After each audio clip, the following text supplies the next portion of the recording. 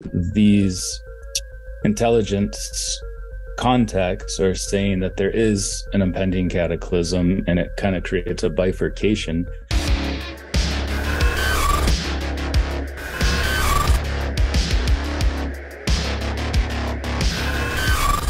Welcome back. I'm here again with Dr. Michael Masterds. Today, we're going to talk about the recent disclosure hearings and the implications of it. So welcome back, my friend. Thank you. Okay. So the hearings, there were some very clear messages that Grush reported. Now, some of the things that he said under oath, he hasn't seen any of this stuff personally, but he's relaying what other people within the intelligence community have told him. Yes. So I want to just say that's under oath, which is very important. However, it's easier to say so-and-so told me X when you don't have direct experience, because if they lied to you, you didn't lie. Right. So I'm not saying that he was lied to. I just want to be very clear about this. But no, not by that many people who have the credentials that they have. I don't think that's even on the table. I just want people to be open to the possibility that there may be, I don't want to call it a psyop, but there may be misinformation, disinformation.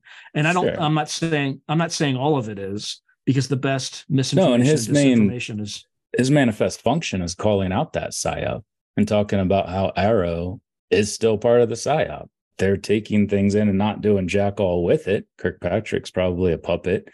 I mean, that's him saying that. He's making these cases in different words, obviously, but we should be looking past that and actually going to the source to try to figure out what's going on, what's been illegally hidden from the public and Congress. Before we get into that part of it, like, why do you think somebody's still trying to look? Again, I want to be very clear about where I stand. I think you're an idiot if you think there's nothing going on out there. There's not something that is anomalous. People reporting things that aren't true. Now, are some of this stuff disinformation, misinformation? Sure. But if those lights in the sky are Chinese or Russian, then no, we're past that. Yeah, then it's over. I mean, look, I would be more terrified if that were the case than if it's something. Why? Else. They seem nice. I worked with a lot of Chinese and Russian people. One of my best friends here in Butte's Russian. Well, you worked with scientists, my friend. You didn't work with not military. At all. Military? No, I mean, her uncle went helicopter hunting with Putin once, but she's not political. I only know her because she married another friend of mine, but. Yeah, I don't know. I think this whole narrative with Russia going back, decades beyond the Cold War, and now with China is it's a diversion from what's actually going on. We need to construct the other in some capacity. We do this in our everyday lives. We've done this throughout history with various groups, ethnic groups, ancestral groups, and we started doing it with nations, even if it's not necessarily valid. Like we're in the height of the Cold War, and we start creating the International Space Station and collaborating very tightly with Russian cosmonauts, like circle that square. We need to have this perceived enemy in order to bolster our own patriotism, so people still go off and die in the stupid proxy wars that we create with those other nations that we've constructed the other around. But if you look, you look at the nuances of it, I think it's probably part of the ruse, to be honest. So the ruse-skis. Sorry, I make that little dad joke there. Why do you think the Arrows of the world exist? Like, what do you think the motivation is not to, I mean, literally all they have to do is say, we're not alone, or. Right. I can answer that question in very simple terms. I think the role of the Arrows of this process and of the mainstream media is to keep people comfortable. People don't like having their worldview challenged. It's always been the role of the nightly news to center people, to make sure that they're happy and complacent, so they go out and buy products and contribute to the economy and don't disrupt the political system. That's always been what they do. So when we're talking about things that are going to challenge our worldview in such a way that it could disrupt that system, Of course, they're not going to talk about it because people turn that news on every night to be validated in their ignorant belief system, this worldview they've constructed around that nightly news throughout the history of their life. So, of course, they're not talking about it. It's normal. You would expect to see that.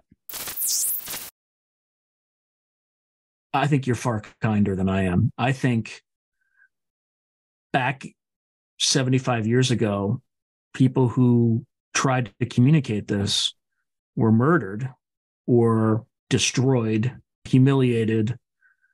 And I think in order to kind of keep one lie, I mean, for goodness sake, like Admiral Forrestal jumped 15 floors to his death. Why? Right? Yeah. I mean, look at all of the stuff happening with psychedelics research and the CIA. No, I'm not at all saying it's only this thing. For God's sakes, this is what we're currently seeing. You asked about Arrow specifically, and I think that same aspect of Arrow extends to the mainstream media.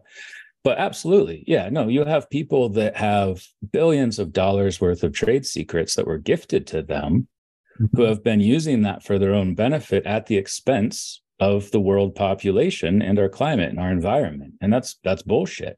And these people are afraid to be held accountable.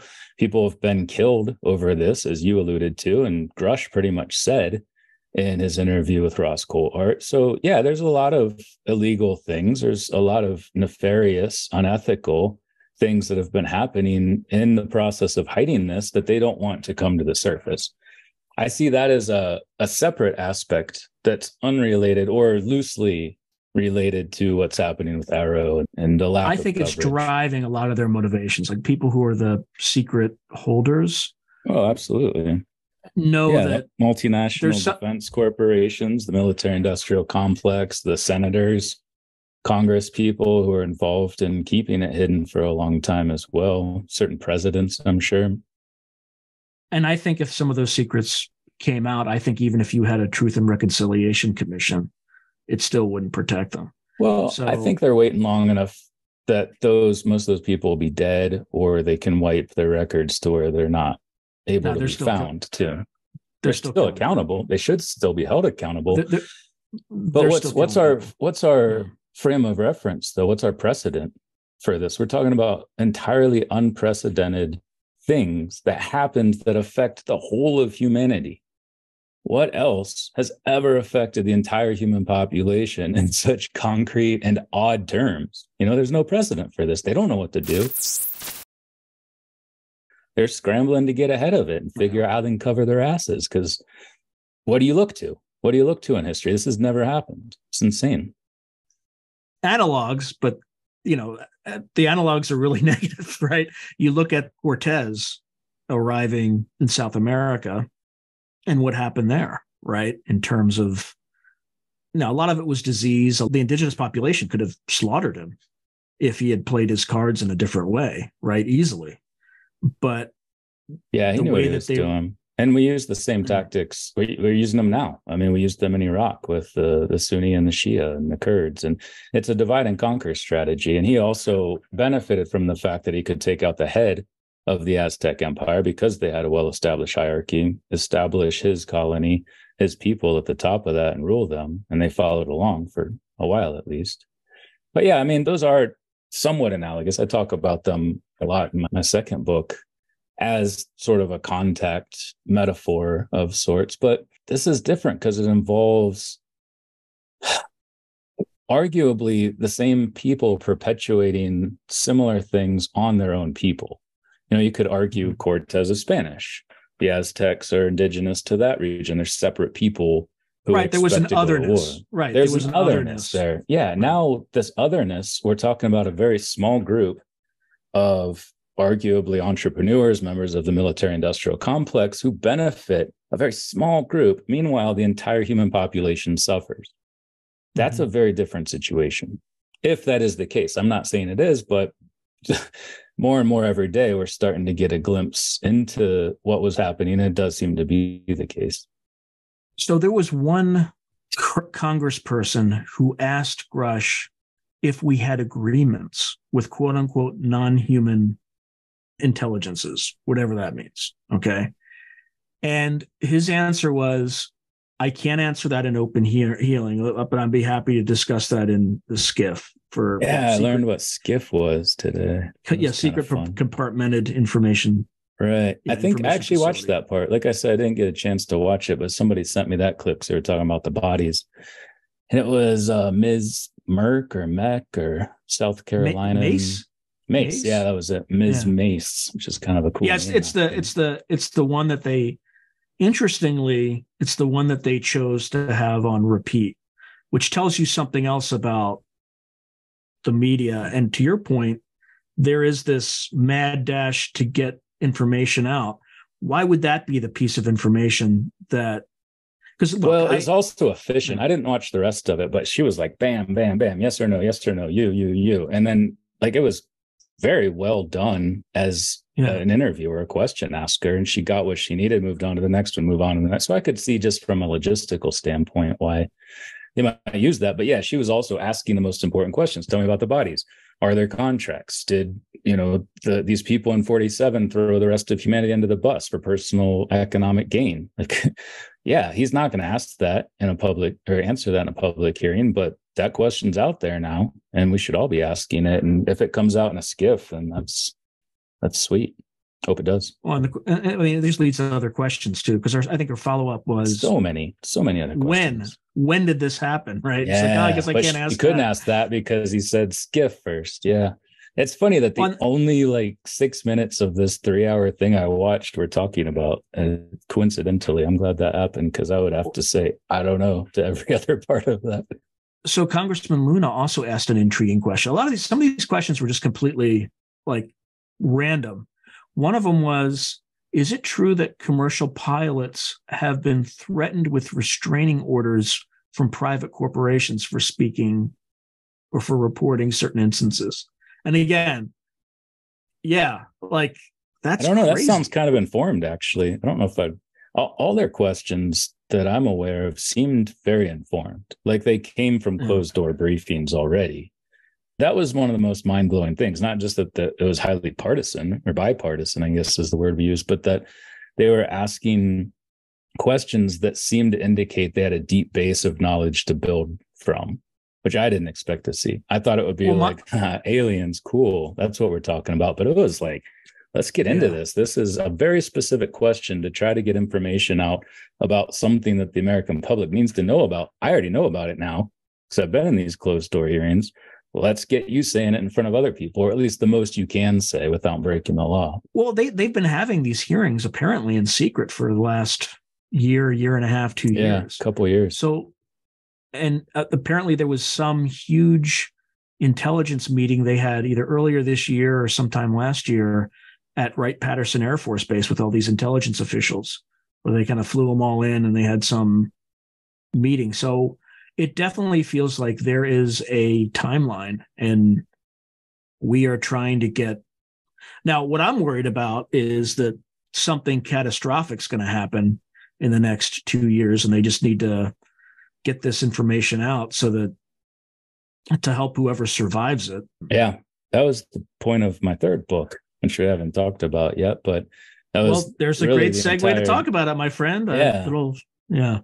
That was the entire basis for that publication. It's written as a science fiction novel, but done so intentionally to allow for the opportunity to talk about more speculative things like that. Like, what is the reason behind this disclosure? What is the effect of a cataclysm? How does disclosure affect people's understanding of politics, economics, and especially religion? It's very much about what is going to be the impact on religious people if disclosure happens and they learn a lot of their belief systems were based on something entirely different than what they originally thought they were. So, yeah, I think it's going to be earth-shattering regardless, but especially if there is some sort of climate, asteroid, nuclear sort of cataclysm associated with that, which you have heard coming out of certain circles, as Frank Milburn and Ross Coulthart have been talking about for almost 2 years now.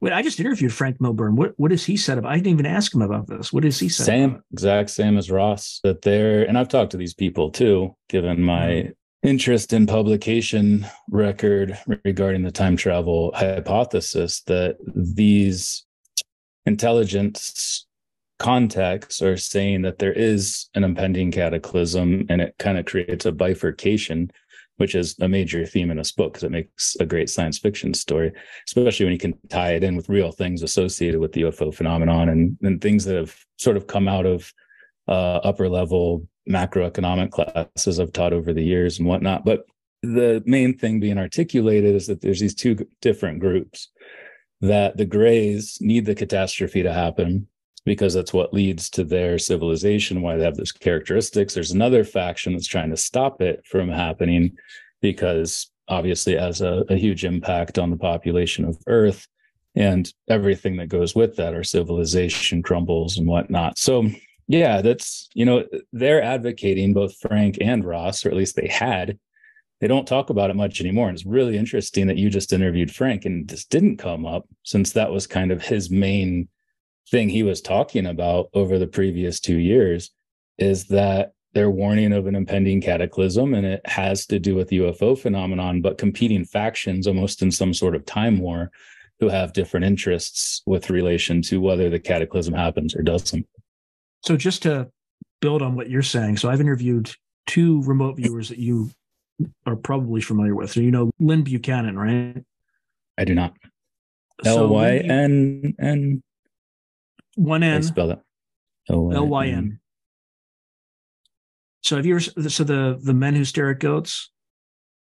It does sound familiar. Again, was that made into a movie with Brad Pitt? That's exactly, yes. Yeah, okay, that's why it sounds familiar. It wasn't Brad Pitt, though. It was George Clooney. Clooney. I've always gotten them mixed up. His character is based on an amalgam of like 3 different people. Lynn Buchanan's one of them. Okay. So I think he did a remote viewing project for a major corporation in the late 90s. My guess, based on what Bill Gates did subsequently, and just from context clues and talking to Lynn, because Lynn has never revealed who that corporation is, but he talked about doing some other project where he's looking at a clean room, right? Because there was some psychic they brought in that was talking about like medical gear and stuff like that. He's like, it wasn't medical gear. It's just poor remote viewing.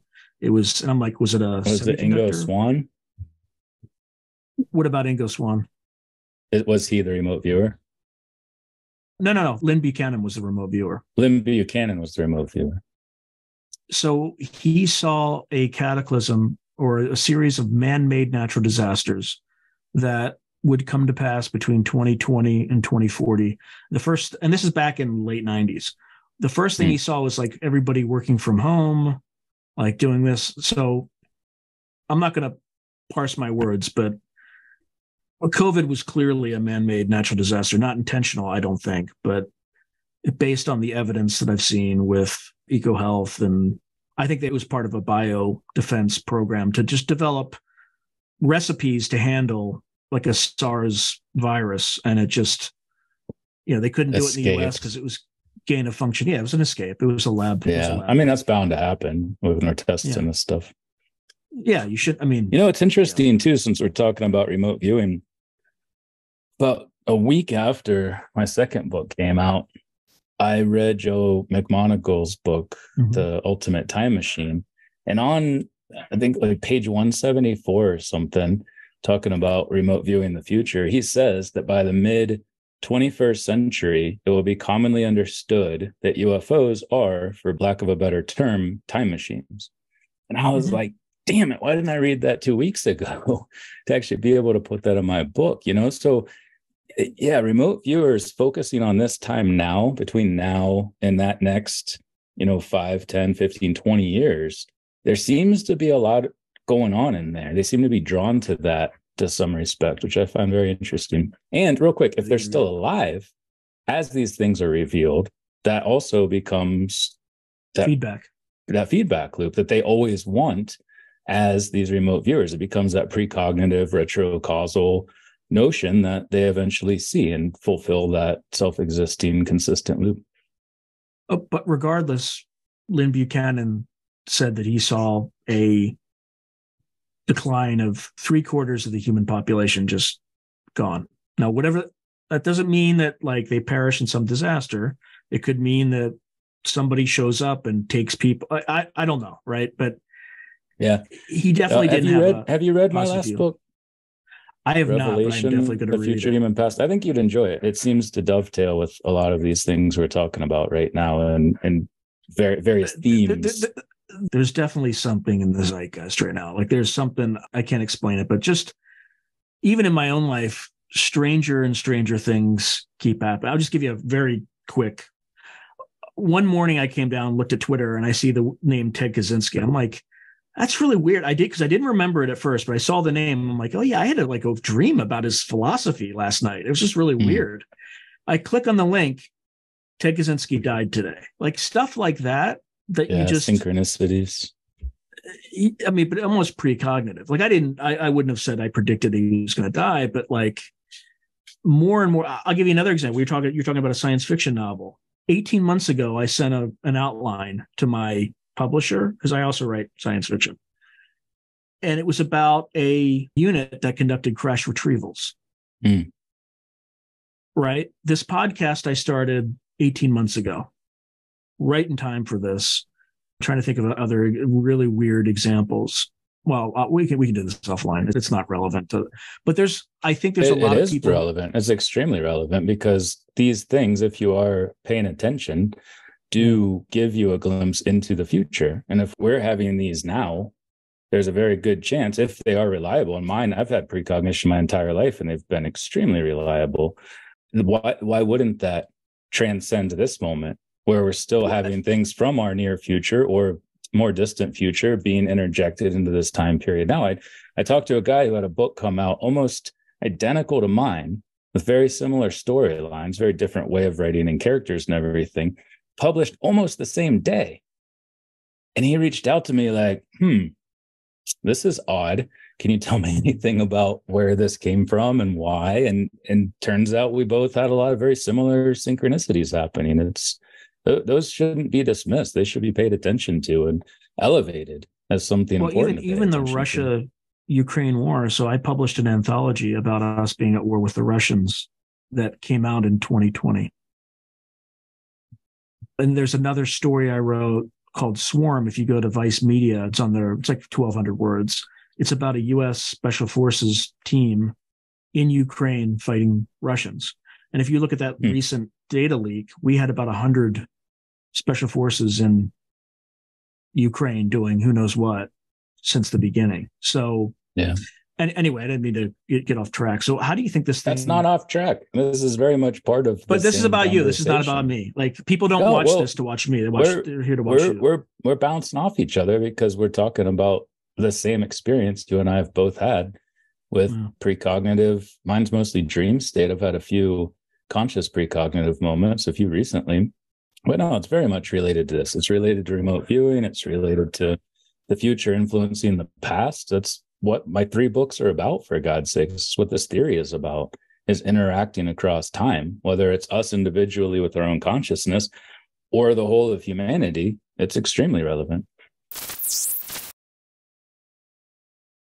So do you think this kind of cataclysm narrative is driving this, or do you think this is this bifurcation you're talking about? Because I mean, to add to the bifurcation thing, because I went too negative, I'm going to go positive now. I also interviewed Chris Bledsoe, and if you take everything out of that interview, the one core message that he related over and over. Are you familiar with his whole experience? I was on a panel with him a couple years ago, and he's a contactee, abductee, just had a book come out recently, right? Yeah. So he's, again, this is the 2026, 2027 narrative. So this entity that he calls the lady, I think, based on just my research, which is, again, just interviews, I think is associated with is the same entity as the Catholic Church would say it's the Virgin Mary at the miracle at Fatima. But I think it's the same entity, whatever that entity is, that was present at Fatima, right? You could call it future humans. You could call it light beings. You could call it angels. You could call it, I don't know. And all of those, I would call it all of those. Yeah, it could be all of the above. But one of the prophecies that the lady, and by the way, like, he's not some guy who just fell off the turnip truck and said, I had a vision, right? He started predicting things that started happening, and the government, the DIA, CIA, Department of Homeland Security was on him like white on rice for 15 years to try to clamp him down and like talk to the broader world. But if there was one takeaway from my interview with him is think positively, because there's this, again, who knows what the nature of reality is, but we, in some sense, nudge quantum mechanics. Everything's a probability distribution. Everything's a wave, right? So while you and I can't just say, you know what, I want to play in the NBA tomorrow, right? So can I manifest that? Sure, you might be able to increase your probability from 1 in 10 billion to 1 in 1 billion, but you still ain't going to play for the NBA tomorrow, right? But I think not tomorrow, but if you did have access to precognitive information and sent that back to yourself as a young child with the aim of doing that, and it eventually happens to the extent that you do become that and send it back, and then it could. But no, saying I want to do this tomorrow, that's unrealistic in the context of what we're talking about even. Yeah, so I think, again, the key takeaway is just be positive, think positive thoughts. That doesn't mean you're going to survive what's coming, but it might not come if you think positively. Exactly. You manifest an alternative outcome. Yeah, and I think you're going to like this last book. It's about all of these things that we're talking about. And yeah, that's the main theme, is that we're on the brink. It's a peri-apocalyptic setting. And we're right on the verge of this. There's all this political turmoil. There's a lot of religious zealots that are, manipulating. When did you write this? Swaths of the population. It just came out last month. Okay. All right. But when did you write it, though? You probably wrote it long before that. Not really. No, I had the idea for it 9 months, almost to the day, before it was published. My first book took 7 years. My second book took 3 years. This one took 9 months from conception to publication, which kind of blew my mind in the process. But yeah, so it's about that idea. Can we avert this? Should we avert this? Mm-hmm. What's the implication if we do one or the other? Is humanity better off? Which group of humans are better off? And yeah, I totally agree with Bledsoe there that we could still avert this. Seemingly, we're not going to, because nobody's even paying attention to what's happening with one of the biggest things in the history of at least recent humanity. Nobody's even paying attention to it. So how do we get out ahead of that? How do we modify our collective consciousness to avert a disaster that may be needed for the future of our species? Not saying it is, but if we are going to avert it in this Bledsoe-esque capacity, I don't see that happening. So this will sound tremendously self-serving, but I'm just going to say it anyway. We could be in a reality where those of us who are paying attention to all this might be the ones who survive, because we don't freak out when a flying saucer shows up behind your house when the earth's shaking. And you walk toward it. We walk toward it. We don't run away from it. And, frankly, and we don't even know if we walk toward it, things will be better, or we get thrown into an incinerator. Who knows? But I would probably walk toward it in that situation. I would probably bring my kids toward it too. But if you're not habituated to, not habituated is not the right word, but if you haven't at least gotten right with the idea of it. Now, if you see something you've never seen before, you're going to be afraid. You're going to freak out. I don't care who you are. If you see something you've never seen before, you're especially if you think it's the devil. If you think it's the devil trying to lead you away from God. I'm saying, like you and I, if we saw something like that, right? Even knowing what we know, we still might be like, there's still. No, I think there's a hard line in the sand with. No, not at all. Not at all. No, I was mostly circling back to what my old man said when I interviewed him, because you do have this group of people who see the UFO phenomenon as the devil's work. There's even supposedly this group in Congress. I can't remember the name of them. You probably know what I'm talking about. Well, I don't know if they're called in Congress. Yeah, that's Collins the Nick Redfern. Yeah. So that's not a one-off example. There's a lot of people in the global population, and yeah, I don't mean to keep bringing it back to this book, but everything you're talking about is exactly what that book's about. Where you have these people that are paid attention, these people are more open-minded, people that are nice, who don't just have a mouthful of scripture and a heart full of hate, that are actually people that you would want. Yeah, well, to Michael, start I'm a not new nice. population. I'm not nice, but I am open-minded. Yeah, and even that alone, Yeah. and acceptance of science, and acceptance of what we can learn from the world, and a spiritual side maybe, versus just stuck in a little bubble where you're just spewing hate in all directions. Maybe there is a line there. I'm not saying there is. That's why it's written as science fiction and satire, but it echoes exactly what you've been saying. So one thing that Lynn Buchanan did say, that on the back end of this, and the same thing that Chris Bledsoe said, is that on the back end of this, Chris Bledsoe said it's kind of the millennium of peace after whatever this unveiling event is. Again, I'm just going to say it and then you can decide what to do with it. But what he was told is when the Red Star Regulus aligns at sunrise with the eyes of the Sphinx, there will be a new knowledge. That's it. So I think he went and checked to see when that actual alignment happened. And in my interview, he told me September 23rd, 2026 was when his, astrologist friends told him that would be. But in a subsequent interview on the Jeff Mara podcast, he said it was Easter 2026. So I don't know. I don't know if he had initially gotten wrong information, because the Jeff Mara podcast was after mine. So I don't know when the exact date is. I would have to verify myself. Well, Easter sounds a lot cooler. And he's a religious person too, isn't he? Yes, but I think he grew up as a Baptist, but he's not a Baptist anymore, given exactly what you're talking about. When he started talking about these visions, they're like, you're with the devil and all this kind of stuff, rather than, well, let's first figure out what this is. Like, look, I don't think you should assume that everything is happy and nice. And, there are positive and negative entities. And I think you need to be discerning when you kind of look into all this kind of stuff.